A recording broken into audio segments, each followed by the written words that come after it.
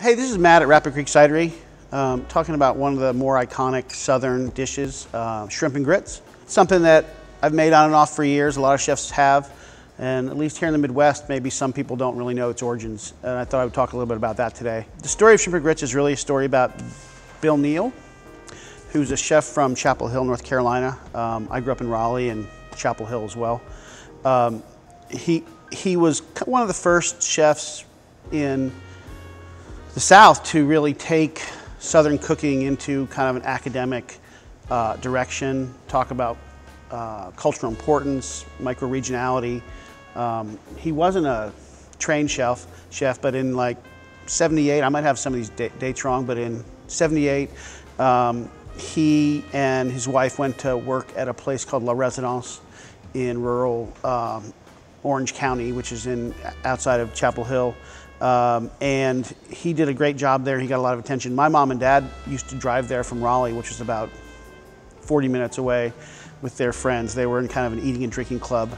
And I remember hearing about it a lot when I was a kid. And then in the early 80s, he moved into Chapel Hill, downtown Chapel Hill, and opened a place called Crook's Corner. That was 82, I think. And then 85, the New York Times took notice, and that's where it all kind of blew up. And shrimp and grits was one of the things they wrote about. So shrimp and grits originally was a fisherman's breakfast, kind of low country, southern North Carolina and coastal South Carolina. A lot of obvious history there with the grits and shrimp coming right off the boats. And he took that and kind of did his own thing with it. Nothing too out there, you know. It's got bacon and mushrooms and lemon juice. And there was a few really notable chefs who worked for him at Crook's.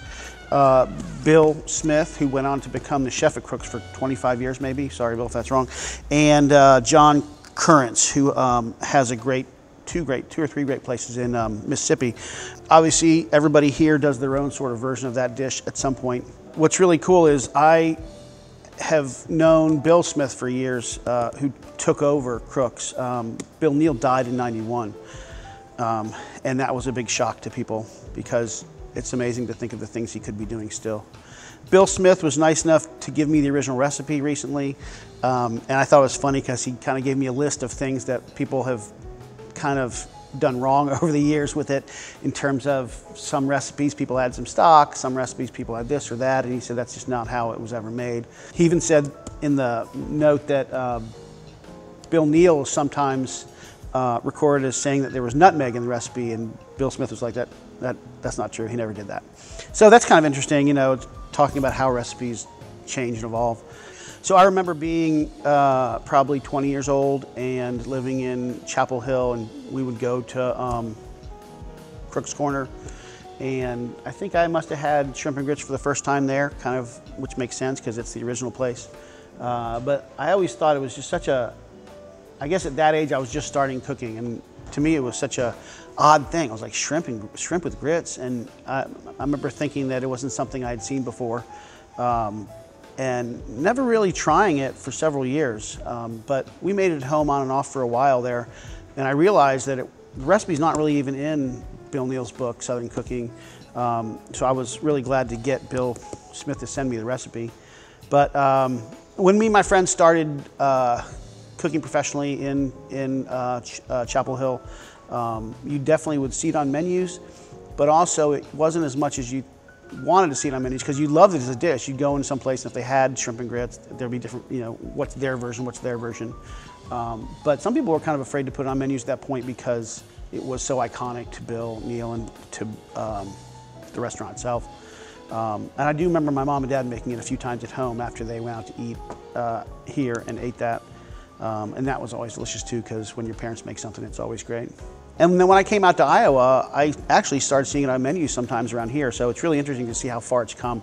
It is something you see in the South a lot at, you know, higher end places, kind of dolled up, but it's a great simple dish. And like I say, all these people probably have their own versions. I worked at Magnolia Grill with the Barkers for a number of years before I moved out here. They, of course, had their own version of that as well. So what was so important about what Bill Neal was doing was, you know, when the New York Times came down and wrote about him in '85 or whatever it was, you know, no one had taken Southern cooking seriously. Southern cooking was barbecues and, you know, pots of greens, and this was the first time that someone took things like shrimp and grits, and, you know, and put them on kind of a white tablecloth menu to give it the weight and the credit that it really deserved. So that was the first real blow up of Southern cooking nationally. It really became something after that in terms of being visible, people taking from it from different parts of the United States, making their own things that were Southern. And that wouldn't have happened without Bill Neal. And so it's a really important step at that point for Southern cooking. Anyway, it's a great dish. It's easy to make at home. It's like 6 or 7 ingredients. Make sure you get some good shrimp. Make sure you get some good grits. We use grits from Early Morning Harvest, which is an Iowa farm. I think you might be able to find those at New Pioneer Co-op or something like it. And beyond that, it's a quick make on the stove. So it's a great midweek dinner or a weekend show-off dinner as well. So give it a shot, and if you have any questions about these books or these chefs, reach out to me at Rapid Creek. I'm happy to talk to you. Thanks.